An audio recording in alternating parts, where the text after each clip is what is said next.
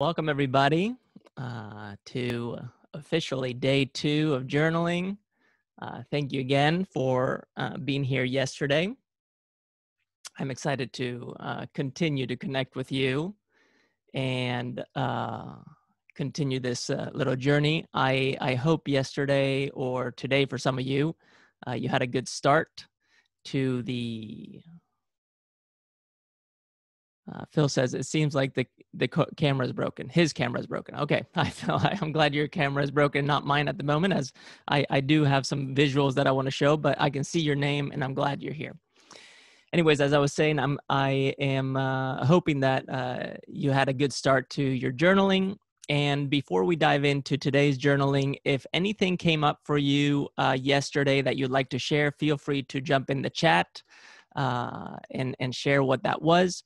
And if not, I would love in the chat just one line, one word. How are you feeling right now? And what mindset are you bringing into today's call, day 2? And as you're typing there, a couple of housekeeping things. As you can tell, I'm recording right now, but sometimes because I don't have it set up on automatic, I forget. If I ever forget, please note if I'm not recording and let me know. Worst case scenario, I would always refilm this, re-record this, and upload it either way. Other than that, I see that we're all here now. I see Phil without a camera, of course, Maya, Madalena, Kristen, Kay, Hope, Ashley, and myself. I'm here too. And it seems like Ashley's feeling energized, Phil feeling contemplative, Kay is feeling hopeful, Kristen is good and curious, Hope is calm, Madalena is happy. All wonderful things. Nice. Maya says, I'm smack dab in the middle of the cross and ready to learn. Well, so am I. And I thought I would start today's journaling talk session by sharing a small little, I almost dropped the book, a small little piece from this book. It's called Zen is Right Here. It's a small pocket book, really easy to read. It has all these small stories about a Zen teacher who moved from Japan to San Francisco, and he started teaching there. And the first paragraph of this book is just that little. Says the following. One morning when we were sitting in Zazen, which is meditation, Suzuki Roshi, who's the teacher, gave a brief impromptu talk in which he said, each of you is perfect the way you are, and you can use a little improvement. So that is exactly how I hope we can enter today's journaling session, realizing that everything that is, everything that you are, everything that you're experiencing is perfect the way that it is. Yet it can be improved. The question is, how are we going to improve? What does it look like? What does it feel like? What can we expect out of our improvement? Is having an expectation in our improvement beneficial to us? Is it detrimental to us? How do we want that improvement to affect everything we do, not only our behavior, but our decision-making, our experience? And all of this, in a nutshell, from my perspective, is being able to move from a state of reactivity to a state of responsiveness. I have shared this multiple times, but I'm going to repeat myself often because as journaling it's an iterative process, and you reiterate on similar things on a daily basis in order to arrive at new perspectives, new conclusions. Now, what does it mean to be reactive? Well, we can look at being reactive as something that is quick, something that happens explosively, something that happens reflexively. Now, being reactive or reflexive is actually not a negative thing. It's not a bad thing. In fact, it's one of our main survival mechanisms, to be reflexive, to be quick, to be reactive. The problem is that a lot of times we are reflexive, we are reactive, we are explosive, and our reaction, in other words, our behavior, doesn't have a positive outcome. Now, what is a positive outcome? Well, a positive outcome is one that affects us in a way that adds value, allows us to move through a progression, gives us a sense of fulfillment, brings clarity rather than confusion. That's a positive outcome, and you can describe it in many other ways. But in a nutshell, that's positivity. It's something that adds. But a lot of times our reactivity can be negative. And when it's negative, it's something that subtracts, it takes away, it makes it feel less complete. And our goal is to, in our thinking, in our feeling, in our action, to become more complete, to become more whole. And as I've also said many times, being whole is being healthy. So we're looking for health. Now, how do we use this instinct, this natural ability to react, to use our reflexes in a way that can elicit positive outcomes? Well, this is where we need to move from being reactive to being responsive. If you think about the word responsive, it sounds like responsibility. And what is responsibility? Well, responsibility is taking ownership of that reaction. The moment you take ownership of a reaction, a behavior, a thought, then what ends up happening is that you become more deliberate. Deliberate, if you think about the word deliberate, is the act of delivering, bringing to the forefront. And the question we're really asking ourselves here is, as we are journaling, a lot of it is going to be done in retrospect, meaning we're looking back, we're reflecting on something. It's already happened, or it's happening in the moment, and we're only processing it as fast as we can, and thus we're behind the curve. And what we have a chance of doing here is noticing how that reaction, that reflection, moved us, and how and where it's delivering for us, whether it's positive or negative. And with that noticing, being able to make some changes. So what we're trying to do is we're trying to move from being fully reflexive to being more deliberate. And in the action of becoming aware of how we are reflexive through our deliberate practice of, in this case, journaling, what will end up happening is that we're not only taking up more responsibility, taking more ownership of our reflections, but we're also changing them. And how are we changing them? Well, this is happening in our brains.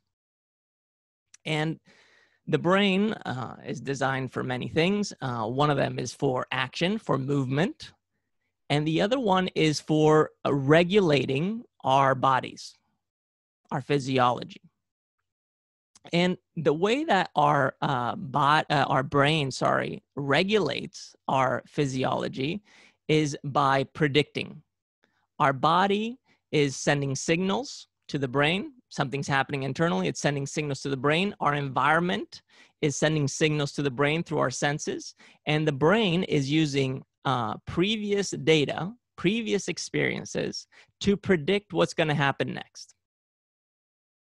I'm going to say something that I may be misquoting, so somebody's going to have to fact check me, and I can look it up later. But I believe there's something like a 6 to 7 second window where the brain and the body knows the next action, the next step we're going to take before we do. Now, who's we? We is the observer. We is the conscious mind. If that's the case, realize that we're always in a reflexive mode.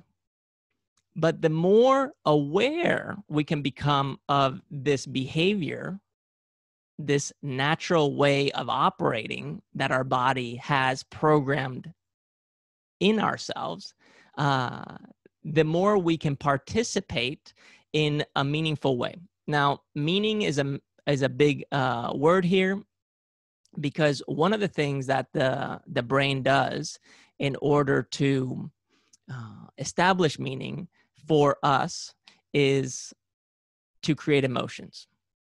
And emotions are the experiences that we have around our concepts, our mental models.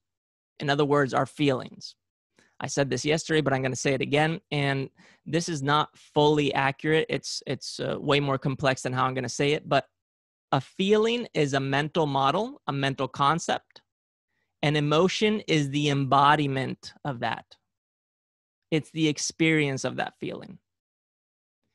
Now, a quick aside, just so we know what a concept is created through categories. A category is taking similar things and grouping them together. So if you can imagine the following. Imagine different geometrical shapes. You have triangles, you have squares, you have circles, and you have a bunch of them in different sizes. If you were to categorize triangles, you would take those that look geometrically similar, although they are different in size. And you would take that category and you would create a mental model of what a triangle looks like. And one of the most amazing things that our brain can do is our brain can adapt these triangles into different objects and shapes. For example, you can relate that category, that mental concept, into a pyramid. A pyramid has 4 sides. So it would be 4 triangles leaning and meeting at the peak of that. You can think about a cone, an ice cream cone. If you flip it upside down, yes, you would have, from a 2D perspective, a triangle, even though it has a circular surface. This granularity, this adaptability is what makes the conversation around emotions so complicated. But knowing that what we're doing constantly is picking up senses from the outside, from our environment, from our social interactions, from that which we have consumed, and then internally, and our brain is predicting and creating an emotion that's going to elicit an action, is key for becoming more aware, becoming more deliberate. And what are we doing by becoming more conscious, more aware? Well, we are assisting our brain in becoming better predictors, better decision makers. Cool? If this makes sense so far, just give me a thumbs up. I can see you in the video. If it doesn't make sense, comment in the chat. Now, the emotion is not something that is there to simply be there. It's actually the rudder. It's the steering wheel for our emotions. And we want to learn how to grab that rudder, grab that steering wheel, and start to work with our emotions in a way that are going to elicit positive outcomes, like I was saying earlier, rather than eliciting the negative ones. In other words, we're going to learn to drive our bodies, our beings. And that's what we're really practicing here with the journaling. This is giving us access to that. And I'm going to share something with you, and I'll tell you after I show you why I'm sharing it. And this is something, it's going to be a question, and you've probably seen this picture before, and I'm going to ask the question. I'm just going to read the question that's on the screen when I share the screen. And in the chat, just try to answer the question that shows up, and let's see what happens here. Okay, let's see if I can share this with you. Okay, hopefully everybody can see this picture. Now, in the chat, what emotion are you seeing? What emotion are you seeing?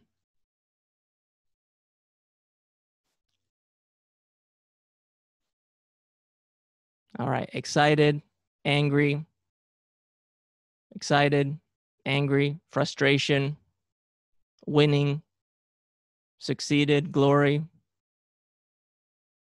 Cool.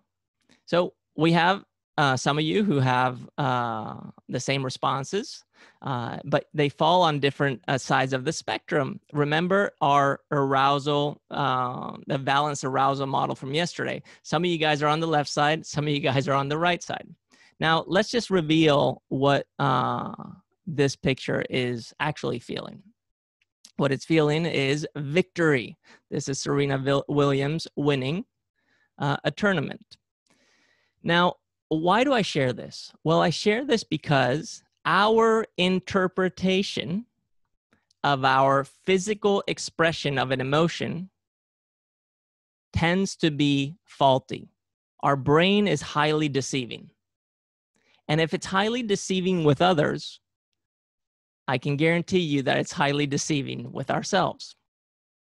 The other thing that has been become very clear over the last decade in neuroscience and in psychology is that the way that we physically express ourselves is not directly correlated to how we feel. It's not directly correlated to the emotion that we're experiencing in this moment. You can be very sad and have a smile on your face. You can be angry and you don't need to be loud. You can be very quiet. You can even be in a situation where you're scared to death and you can laugh. To understand that our bodies and the reflection of our emotions is different for every single one of us is key for being able to use this universal prescription that I'm giving you. I'm saying this is how we're going to journal for the next 21 days in a way that is personalized for you. And these are simply words of encouragement now to take full ownership of the exploration of these emotions on the paper. And this is where I think it's important that we anchor today's journaling in the following quote by Lisa Feldman Barrett, which is that emotions aren't triggered, they are made. The emotion occurs before the action. Even when you are in, let's say you're in a heated conversation with somebody, your emotion that you're experiencing is a prediction from what you think is going to happen in that conversation. And this is why the saying that nobody can make you feel a certain way is so true. So we're going to use this a little bit in our journaling today because today's journaling is all about reflecting on what our body is experiencing. And the way that we're going to start, just like we did yesterday, we're going to write the date at the top. And I wrote day 2 right here. And then here comes the first and most important aspect of today. We're going to use the Valence-Arousal Model, that circle with the vertical and horizontal line, the little bullseye, and we're going to place it at the top right of our page, at the top right. And as you place it on the top right, you're going to mark where you fall within your emotions at this very moment. Where do you land on that model right now? And then we're going to start the actual journaling. And the first question I want you to start journaling on and working with is, how does this emotion, the emotion that you just selected on the Valence-Arousal Model, how does this emotion feel in your body? What are the sensations? And I want you to specifically start with your head. I want you to scan your head. Do you feel like you have a relaxed forehead? Is your jaw clenched? Are you salivating? Do you have a dry mouth? Does your head feel compressed? Does it feel expanded? Does it feel light? Does it feel heavy? How does it feel? I want you to describe how your head feels.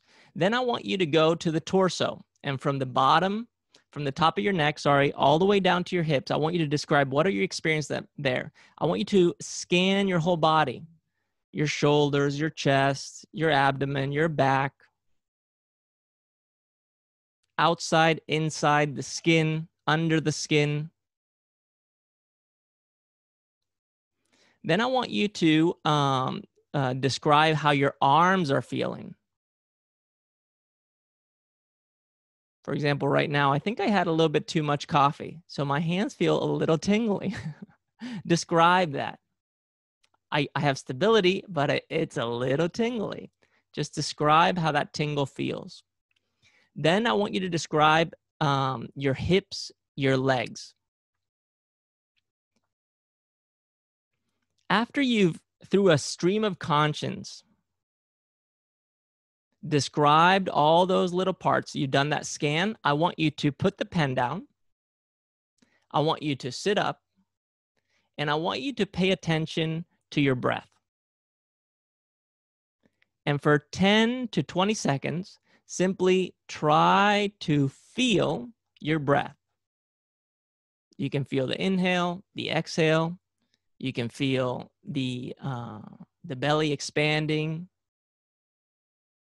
You can feel maybe that it's shallow, maybe that it's deep, maybe that it's a little shaky.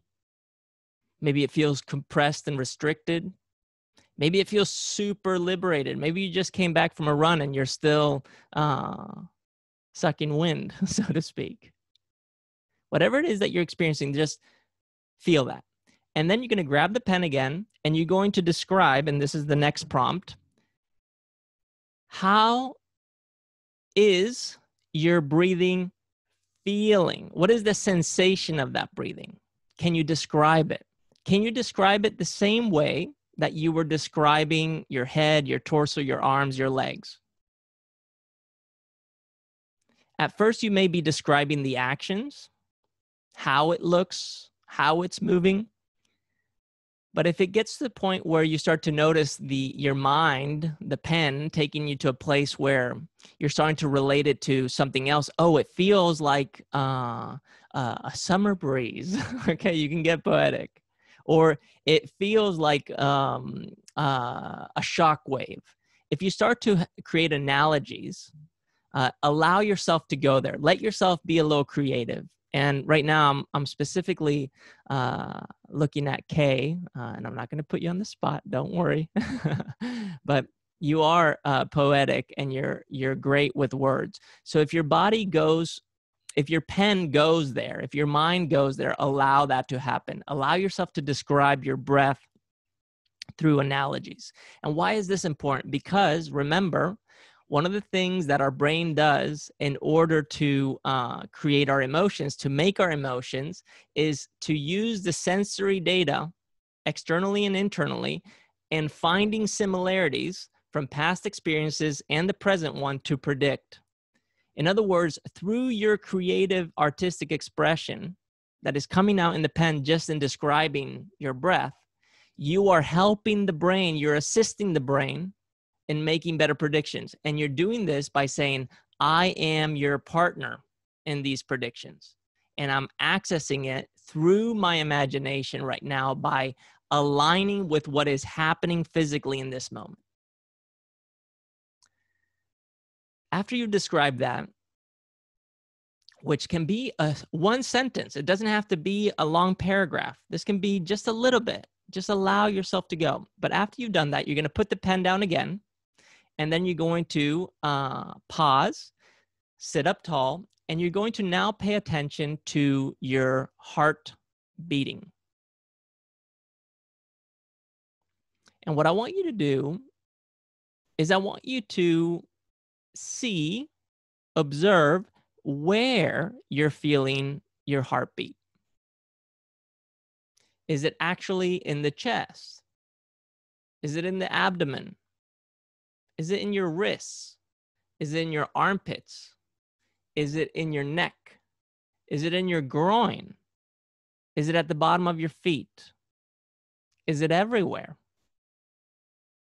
Where can you feel your heart beating? And once you felt it in one place or many, you're going to pick up the pen again, and you're going to describe not only where you feel it, but how it feels. And here, I want you to try to identify whether what you're feeling is a pleasant feeling or an unpleasant feeling.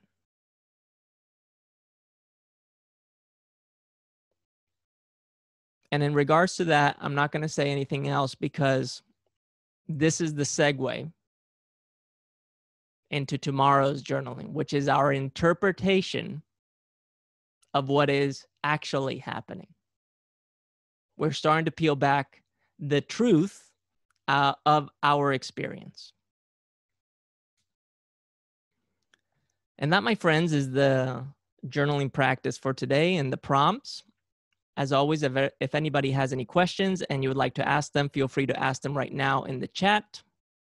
If you have any concerns or anything that came up that you feel compelled to share, you can unmute yourself or raise your hand and share.